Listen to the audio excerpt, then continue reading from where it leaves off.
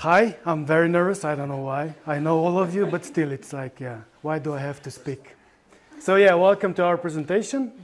Well, basically our question was more how can dev and design inspire each other to reach beyond the ordinary results?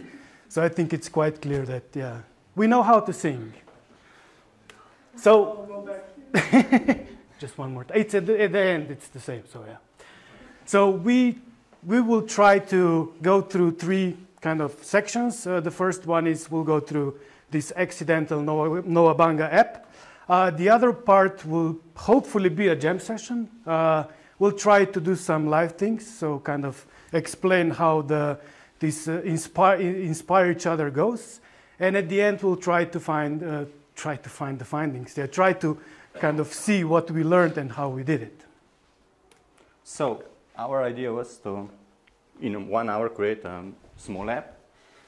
And then 6 hours later, I came to Leon and said, can you improve this? I give him a challenge to kind of improve an app to see what can be improved.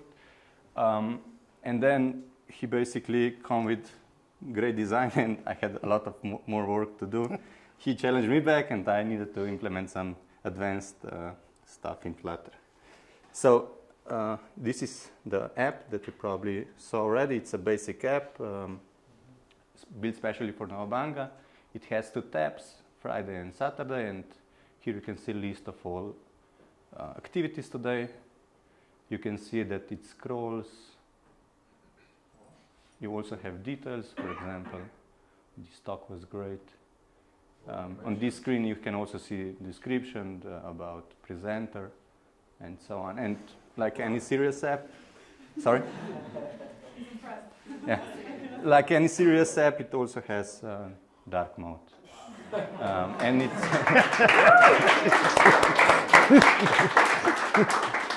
and it's fully responsive. And bonus is that with single platform, we can build on desktop, mobile, web, and some other TV devices that no one. This is Flutter app, yes. And this is Flutter code. For web. For web. So, yeah. As you can see, Flutter app is almost perfect. The only thing is that we notice is sometimes if you don't have an activity planned, or if there is some kind of bug in activity, you will see this unexpected state. We forgot to add this state in the build phase. So it's always something missing. Yeah, when you do a handoff, so designers do their design, and then we have a handoff meeting with the developer, and we go through all the designs, and I ask questions, he answers, and we discuss how things work. And we mostly design the happy place, the happy environment. Yeah. So now we need to fix this, and as a developer, this is a great opportunity for me to do something on my own, to prepare my solution before I go back to the designer and tell him about this unexpected state. So I will fix this with active. So I created some empty state, which is just a basic thing that I know as a developer know best, so hopefully this will work. Yeah, so this is the best that I know, and let's try it if it works in dark mode. The most important thing, it does. And now when this is done, yeah, let's go back to slides. So these opportunities, these unexpected states are really what this talk is about. It's about you don't be afraid of them, don't be annoyed by them.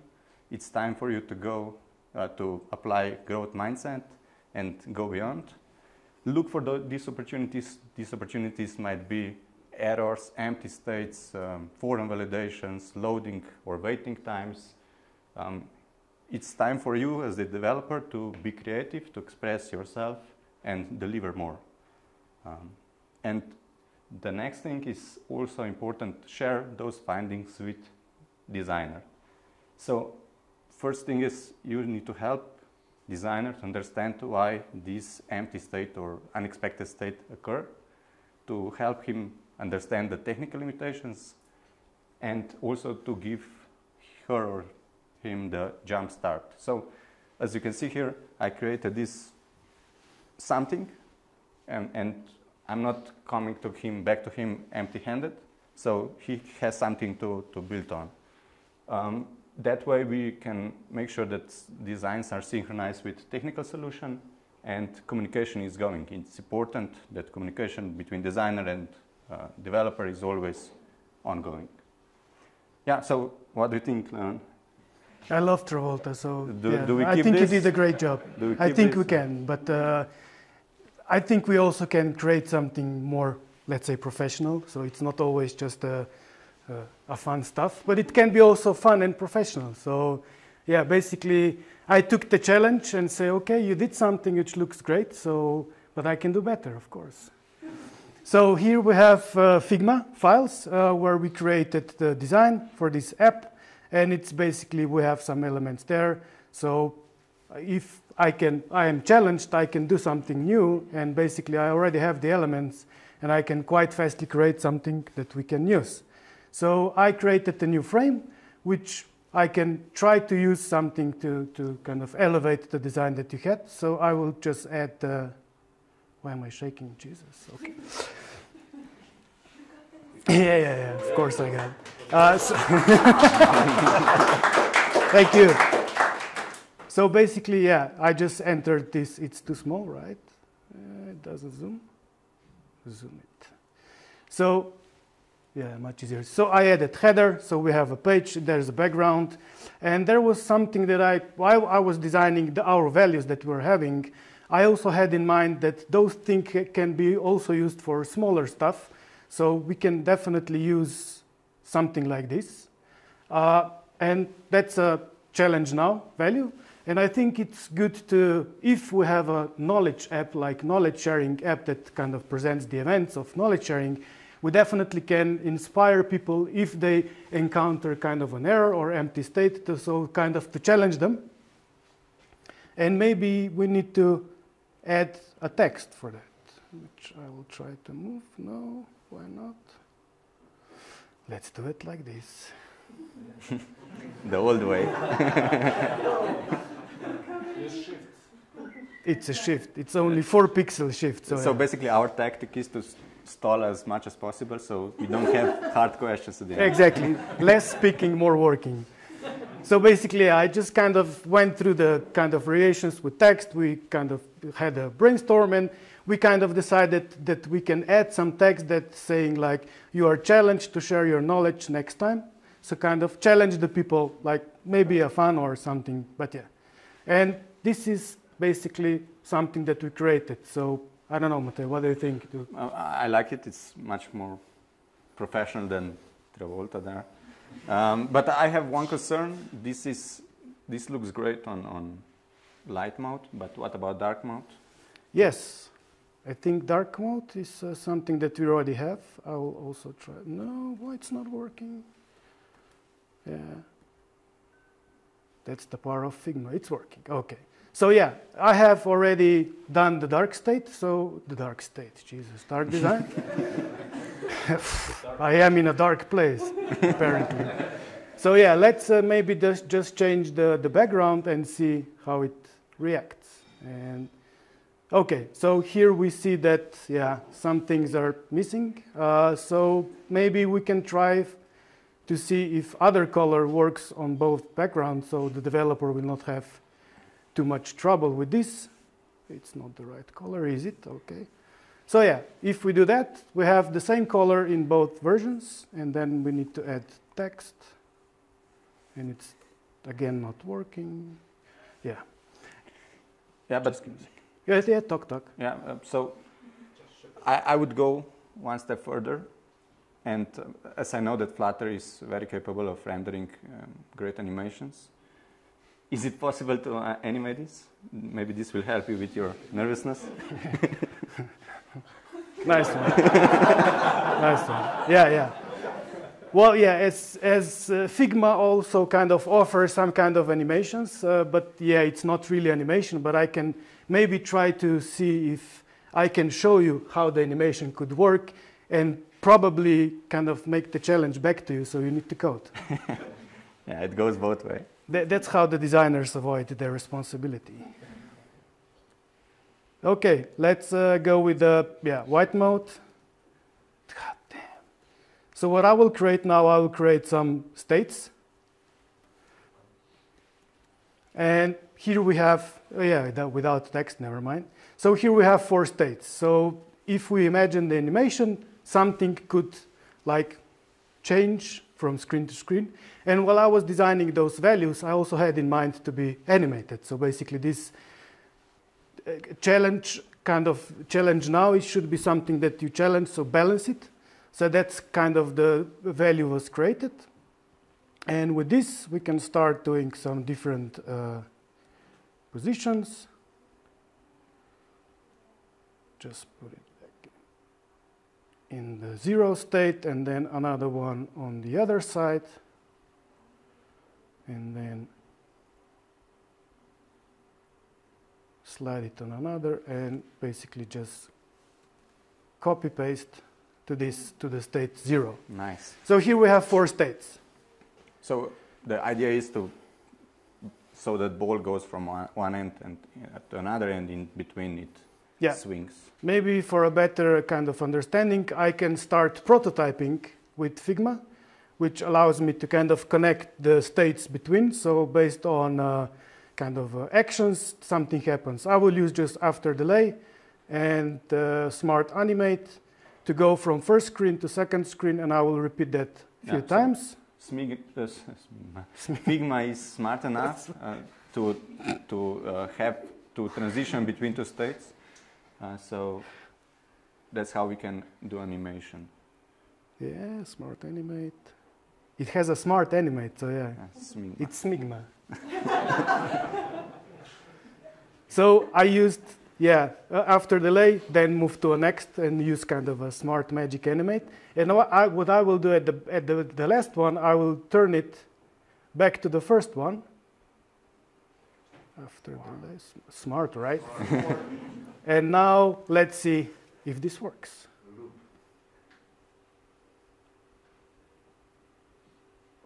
I didn't start the start point. Let's see. First try. So here you go. You can see the movement, and now it's your turn to start coding, right? So I must admit, when Leon first showed me this animation, I was a little bit skeptical and afraid, because I didn't know how to make this in Flutter. But let's challenge accepted. Yeah, challenge accepted. Let's see how we can do this in code. So I already prepared some code because no one wants to be here all day. I prepared some custom animation, and it looks like this. Yeah. I can maybe show you how it's done.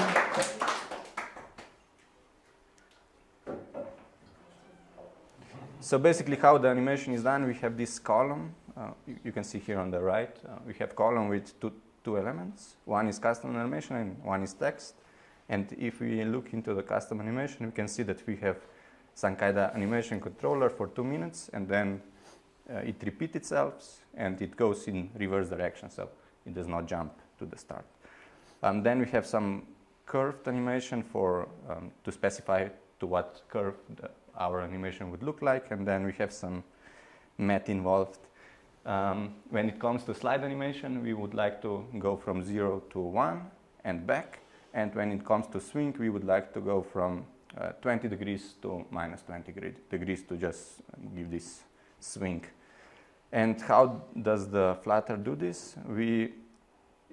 It actually is quite simple, even though it does not look at first glance.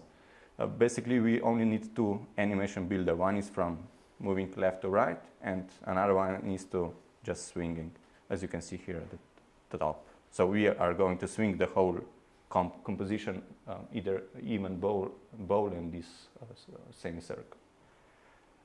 Yeah, and this is it. Yeah.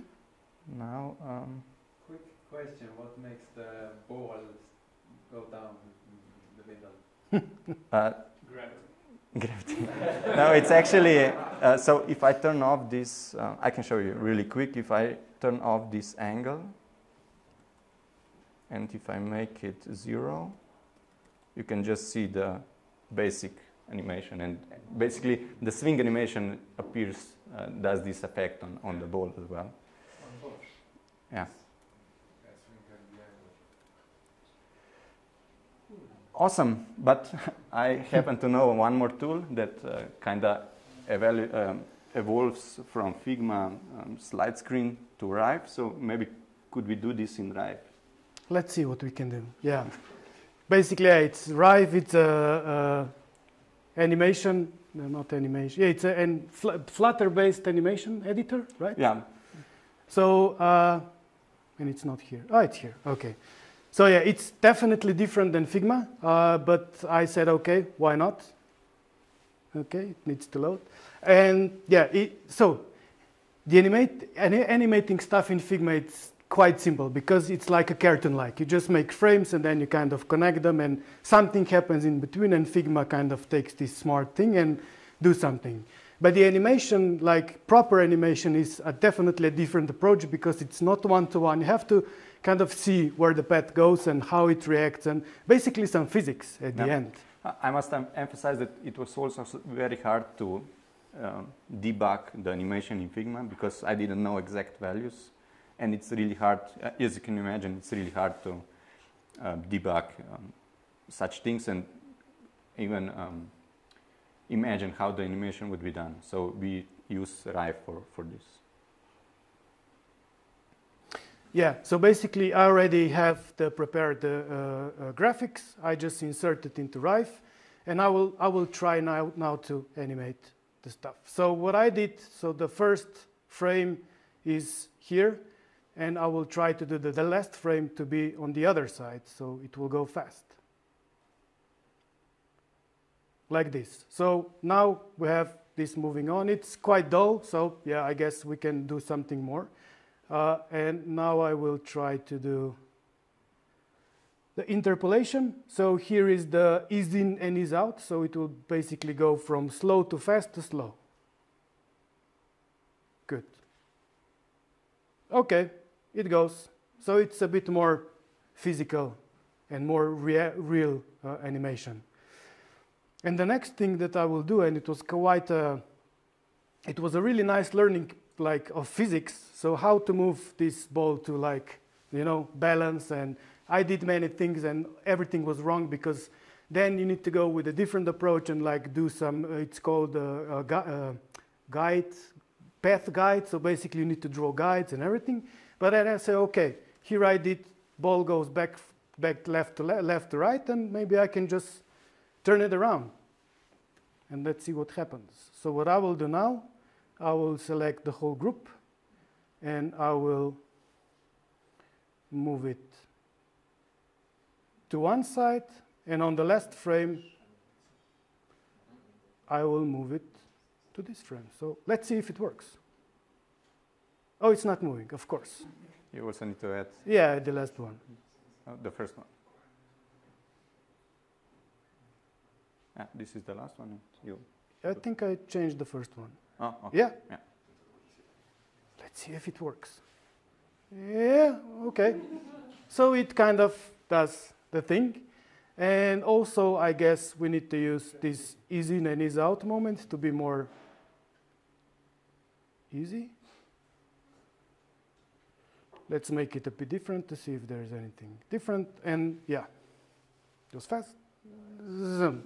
So yeah, basically we created this animation, and as far as I know, I think it's much easier for you to use this than do it from the scratch. Exactly, and this way we transfer the need to do it customly from the developer back or together with the development to the designer also. Yeah. So, now let's try to go back here. So this is details page. So instead of custom animation, we would like to have Rive. And yeah, this is animation imported from Rive. So what I did is I just exported the thing that Leon prepared and imported this into the Rive. No, it's a No. ref file, like So yeah. as you can see here, this code is the export is in a RIVE file, and what I just needed to do is import it like an image. So it's like lottery, for example. Yeah. Yeah. So what RIVE did, they evaluate the lottery animation into their product. And RIVE also allows the state management. So basically, I could put states inside that then Matej can kind of operate with them. So for example, RIVE also supports sensors or reading from sensors. So we could do this gyroscope sensor, and we would move ball from this. Matej, is there a difference between doing it with code versus embedding such files? Okay. It's a great question because it's. Because I'm interested in is it a performance issue, or I don't know Flutter that much because I suppose it's the same as this of web, but yeah. This is a great question because we came to this. So. Yeah, well, from my perspective, I think it was definitely a bit more time spent kind of with the designing in custom animation, because I need to show on a different kind of levels how it could work. And on the other hand, the RIVE was, maybe a longer learning curve, but definitely faster product, because it was basically developed like this. So yeah, I tried this like 3 or 4 times, so now I'm faster. Regarding the animation complexity, it was quite easy. It just took me time to do some states in Figma, but with RIVE, I had to spend a bit more time, and it was a bit more complex because I need to learn it's a different approach and everything like that. But I think the kind of difference were made in development. Yeah, so it took me 2 hours to create the first animation, custom animation. So first hour I did animation, it was great, but the second hour I spent it to make it responsive enough. So you can probably see that it behaves with, it ties to width. So when you change the width, it also shrinks and so on. One question, does RIVE works on GPU or CPU? They build their own renderer. So yeah, it's quite performant, and I believe it works on GPU. GPU. They can build games on it. Yeah. And what's the compared, if you compare the GPU pressure of those two approaches, which one do you think is more performant? It's a quite difficult decision. Yeah, but probably RIVE is optimized. Yeah, I would say RIVE is more optimal than custom, because in custom you can always make some errors and do some performance issue. In custom you are actually using the native components. Yeah, that's true. Native components are built for the OS. It's a good question. That would be a good research. So when it comes to RIVE implementation, it took me just 1 minute, but it takes me more time to download the actual export and import it into the project. When it comes to complexity, I would say it's intermediate complexity with custom animations. You need to have some knowledge of math, some sense of animation, things like that. And when it comes to complexity with RIVE, it's just like importing an image. So when we did the animation in Figma, it was free, but it's kind of limited. But when it comes to RIVE, it's also free, but to some extent. You can see here that they, for a free tier, they do a watermark, and their pricing tier starts at €25 per month per user. So it's semi-free. 1 minute. So. We're going to prolong it. There was already some questions. So. Yeah. And when it comes to interactive support, we already talked about it. In Figma or similar tools, it's kind of limited, but there is support in RIVE. And yeah, I already told you about debugging. There is no debugging in Figma, or you need to do it manually, but in RIVE you can go to exact step and see what's the value in here. Yeah. So the big question. The big question is definitely something that rises up a lot of times. So should designers code or developers design? Is like, ooh. Yeah, in some extent, yes. But no need really. So, but I think if we do discover together, it's beneficial for each of us to kind of understand the language that he's speaking and the language that I'm speaking. And curiosity, I think it's definitely something that drives us on. Of course, speaking common language helps. I guess we need to do stuff together and challenge each other. And I think this is the main parts that are kind of something that we can all benefit for. Some magic now. I think there are some tips, like really fast tips on how to on collaboration, basically. So most of the mistakes that kill collaboration happen with image-based prototypes. So just send me the image and I will see. No, you will not. And then the clarifying design decision. I think it's quite often misunderstood from the developer's perspective and from designer perspective of how much he understands me and in which kind of direction he understands me. So I think sharing those kind of knowledges is quite crucial. And again, it goes like educating engineers about the user experience and vice versa. I think it's crucial. And can't predict every scenario in handoff. It's a fact, but yeah, we can change it. To make it better, I think we need to invite developers to participate in brainstorming or maybe in some design thinking sessions. Definitely, we can make, well, with Figma, it's basically a streamlined process. As soon as I start working on Figma, designing, Matej was able to see in life, basically, whatever I do. Yeah. Understand each other. Yeah, that's more of a... So, yeah, as we already mentioned, understand each other's role and know where the limits are. And also, always start small. So we started with some still image and then progress from that. It's much easier to progress from something small than just build everything at once and then discuss if it's okay or not. Yeah, and the last thing is what is in it for stakeholders, right? They are the one paying it. So these things bring additional value to the project.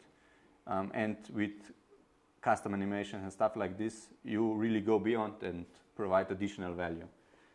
Is it worth it? As we can saw, it took us really small amount of time to produce something greater than a still image, and in our opinion, it's worth it. It's also inclusive process. Basically, what I said before with Figma, it's always good to have people around you, like seeing how you work, when you work, not when you work, but how you work, maybe better. But yeah, I think it's always good to have like inclusive process to see, to understand what's needed to do some things from the developer perspective and from the others. It's definitely easier to understand for a lot of people if there's an image or a kind of a motion image to kind of connect, or working prototype so you can click on it. And I think with something creating together and make it visual, it creates a lot of opportunity to find bugs and errors even before it's developed. So I think this is something that can help us all.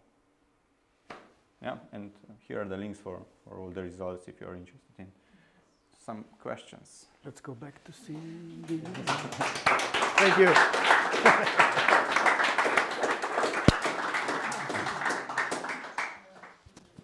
This way. I actually already have a question for you too. I'm assuming this is your first time really collaborating this closely on a project together. Yeah. And now I'm curious, since you talk about challenging each other and going beyond, what is something each of you learned, whether it was design or anything through the application, the software you're using, or just working together, that you took away from this? It's pain in the ass. No, no, not at all.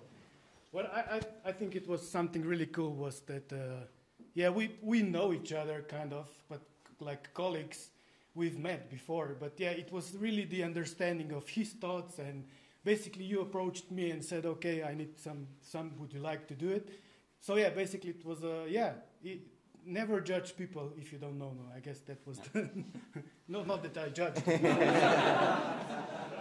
And for me, it was a really learning experience. I tried some new technologies that I didn't do before, and I didn't have time to do it. So, and with help with Leon, we did it together. So I'm happy to be at that event. It was definitely a challenge to me to start. Like, it was a pain for me to start animating. It's a different world. So yeah, it was a really nice experience. But you had growth mindset and you did it. Yeah. There we go. All right, anyone have any other questions? Tia, okay. I don't have a question, but I need you to think it's an opportunity for both of them to get the sticker. Right. Please stick it on them. That sounds a little strange, but I will do that. Stick it on the Stick it. And for those of you who can't see, it says, "Thank you for teaching me new things." Aww, I think you Thank you. deserve. Where should I put it? Clara. All right. I'm a senior now. Thanks. Okay, there we go.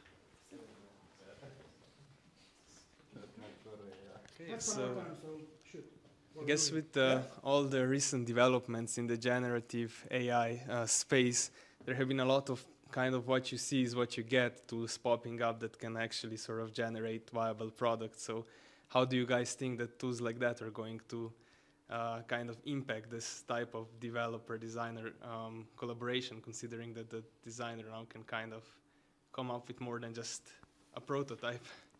Well, those movies are made with AI, so we don't know how to sing. Yeah, but more seriously, it probably brings to developers and designers more closely together, since they can get prototype quicker, and yeah, it's always easier to start with something that you already have than starting from scratch. So it's definitely improvement. Yeah, it's always like the question of design is now the AI came and you will be left out of the job, right? So I don't know. It's still supposed to be AI, so it's far away what I have in my head. So yeah, it's from some parts can go further and faster, but the results are really like average. So going beyond average, I think we'll still need a lot of human power.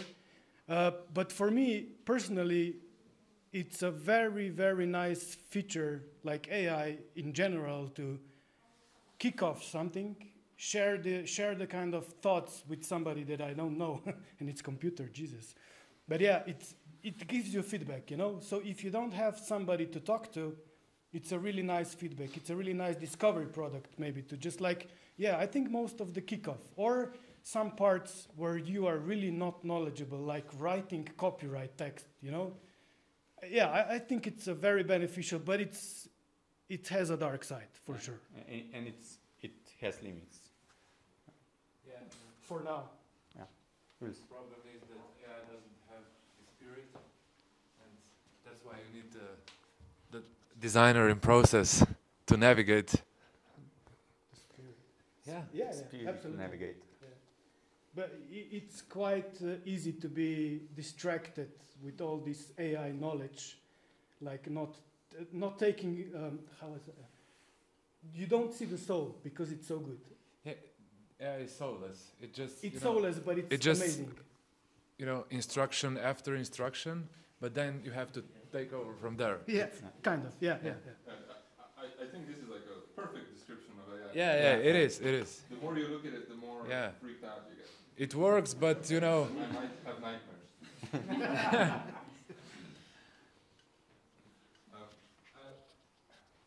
Somebody else? I think it was here. No? Yeah. Okay. So you've done this together. You know each other well, right? You know, how to collaborate with each other. How would you suggest, so us being here and now listening to this, if there's only one from either the developer or designer who is ready to engage in this kind of communication and back and forth work, what's your advice, and how would you kind of motivate the other, whereas that is the designer or the developer, to collaborate with you in such a way? So the easiest way to get designers' attention is to make everything ugly, and they will come.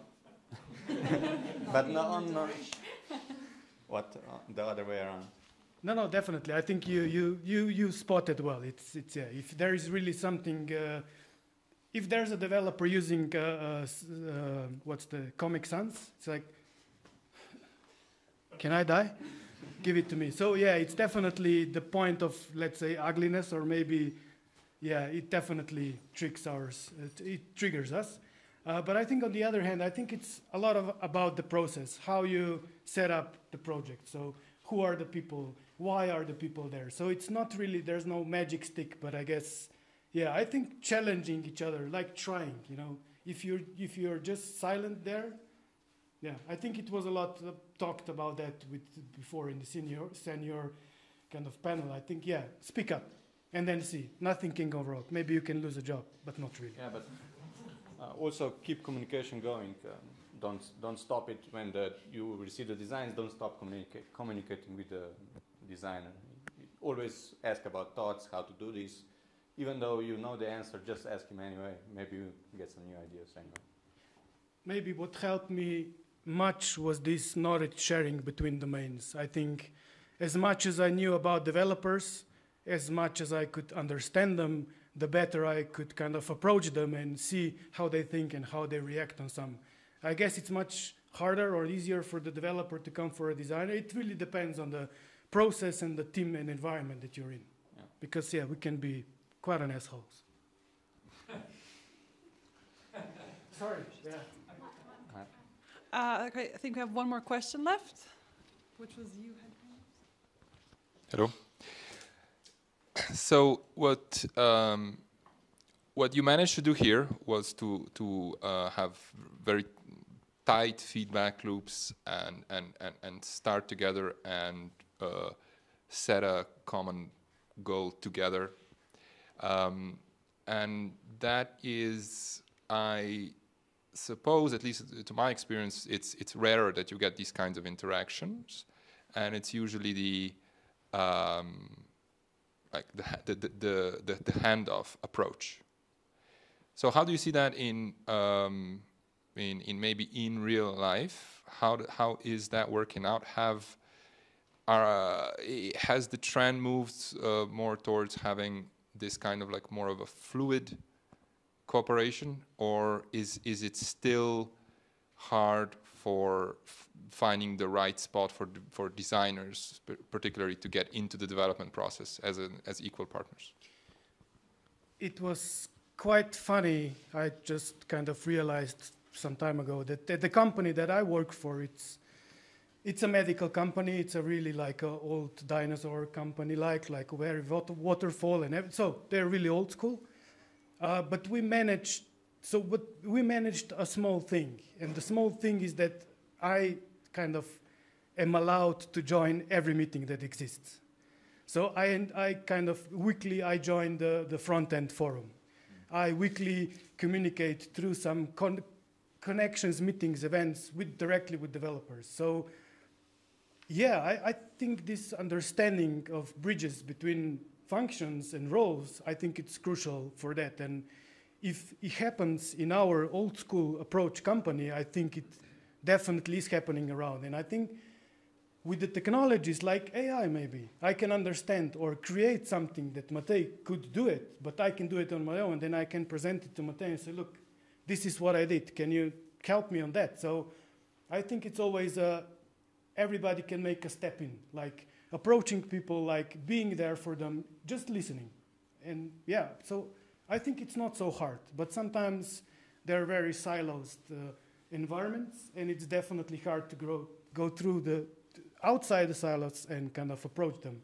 So yeah, and I think that design is always kind of a bit detached from everything because we're a special species, but we're not. We're just the developers of design. So I think we listen the same things and do the same things as every developer does. We go inside the architecture, we go inside the experience, how the things will work, how the things will crash. So yeah, but we just do it with design, not with code. So yeah. I can only speak from my experience. So what I'm trying to do is to connect with the designer, not on this official level, but on more unofficial. I try to be more open to him, talk to him a little bit more, and that way I can build this trust between me and he or her. He or her? Depends. I'm decisive. All right, well, that concludes your talk. But before I say something, before we say thank you and give them another round of applause, I just want to say I think we all came for a presentation, but we didn't expect a comedy show. So thank you for all the impromptu laughs. I think my cheeks, my muscles hurt, so thank you again. But also thank you for, I think, teaching all of us something new here and the time and effort you put in. And again, congrats on doing it all. So I think they deserve a very big round of applause. Thank you.